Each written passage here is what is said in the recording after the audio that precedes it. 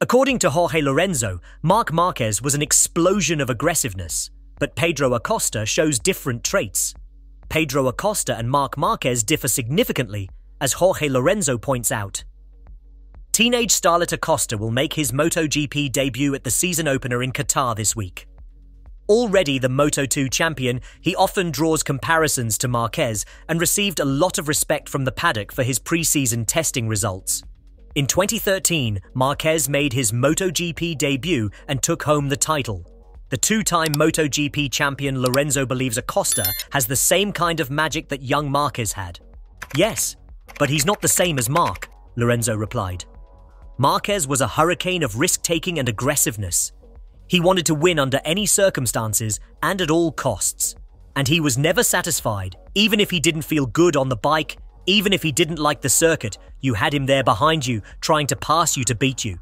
However, he has a history of falling a lot. He won the title and had 20 crashes in 2013. He had 26 crashes and won in 2017. Marc has always had many falls. However, Acosta is a rider who is more conscious of risks and doesn't like crashing. He has the same talent currently, but he works in a more controlled way. His numbers are even better than Marc's, and he is similar but different. I think that one or two riders, similar to Pedro Acosta, are born every 10 years. He truly has everything. If Pedro Acosta shines in MotoGP as many experts believe he will attract admiring glances from elsewhere pretty quickly. Although the rookie's official contract is only good for this year, KTM is expected to put a clause in place to hold on to their promising new star. He is, in theory, the next big thing to win in MotoGP. However, be cautious with Fermin Aldeguer.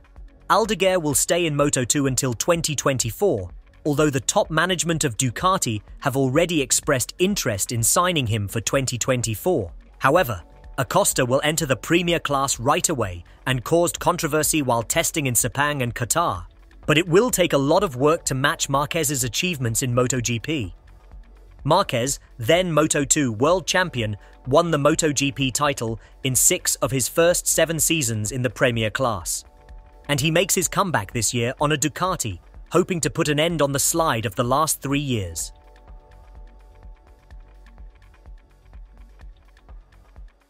Pedro Acosta's plan to be the fastest KTM rider was revealed by behind-the-scenes footage.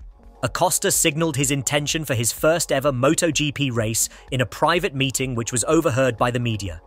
Entering his first Premier Class season with Tech 3 Gas, the teenager has been tipped for future success. During the pre-season Sepang test, Acosta was a bright star. He revealed his plan to his closest confidants in a chat captured on camera. About the first race of the season, I think we can be with Brad, he said. Let's say the top 10, 11th, 12th, and 10th in this area. You know, it's not bad for us. It's also true that the pace is faster now. We do, however, miss on the fast lap a little bit. But it is normal enough for this.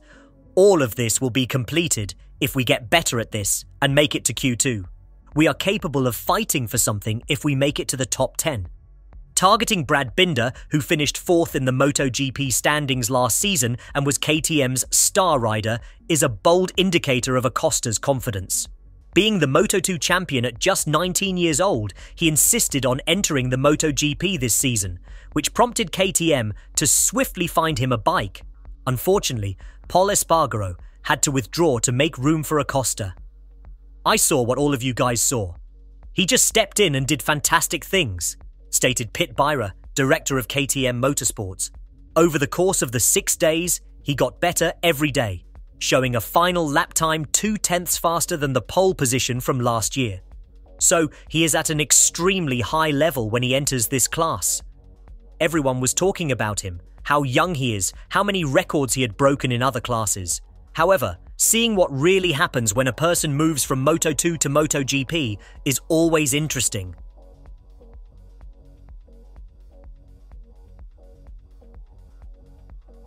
While KTM is in a far better position than they were the previous season, KTM team manager Francesco Guidotti worries if it is enough.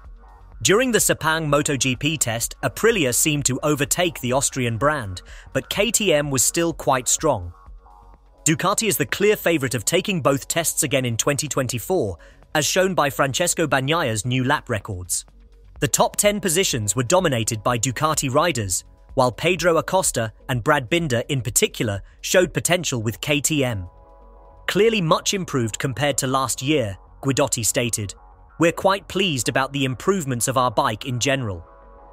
The feedback from riders indicates that not every area where we made changes has been received with concerns. We are definitely a step ahead of the last race and winter test. However, we're not sure if it's enough. Everywhere we have been, the lap timings have increased by 1 second. Let's analyze our position after the first race. This is a circuit that we don't consider to be among the strongest. However, the first race is here and we must continue to improve. KTM expects putting a more frequent challenge to Ducati in the 2024 season, with Brad Binder probably being as the main title contender. However, Guidotti is still unsure about their potential for competition. Difficult to see. It's hard to forecast with all the riders at this level and the bikes getting better. We must approach each race individually, and it will be challenging to predict the first one. 8 hours of riding and 45 minutes for maintenance and setup is not the same. We are aware that race weekends differ and that riders make a difference. These days, we have to be a little more thoughtful because we are concentrating on what we do.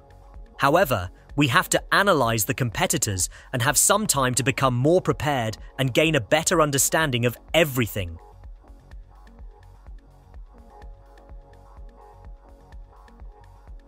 As the 2024 MotoGP season gets closer, Alex Espargaro says that Aprilia is in a higher level than what I expected ahead of pre-season testing.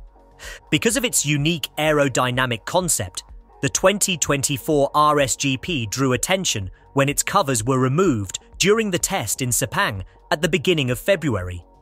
The bike continued to make headlines when Espargaro placed third at the test in Qatar and fifth in Malaysia. Espargaro won 2 races in 2023 on his way to 6th in the standings and feels the 2024 RSGP is better everywhere over a full lap. He did, however, issue a warning, pointing out that the bike still lacks the Ducati's horsepower, especially in qualifying trim. After the 2 tests, we are performing at a higher level than I expected before the pre-season started, stated Espargaro. We tested at 2 whole different tracks, and we progressed fast.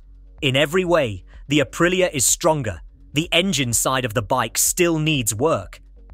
It appears that we are getting near the limit, so we need extra torque and power, especially for the soft tyres.